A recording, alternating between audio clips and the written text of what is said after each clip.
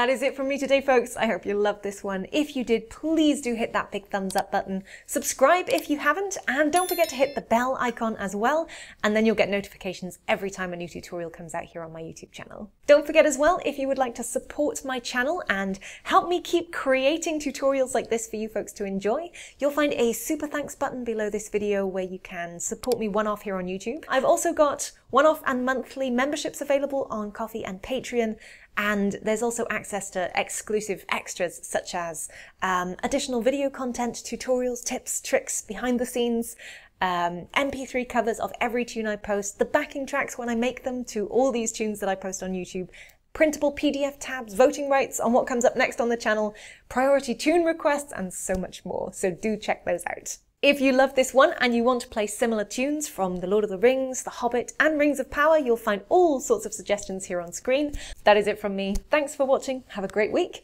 I will see you folks very soon for more tin whistle tutorials, but until then, happy whistling. Bye.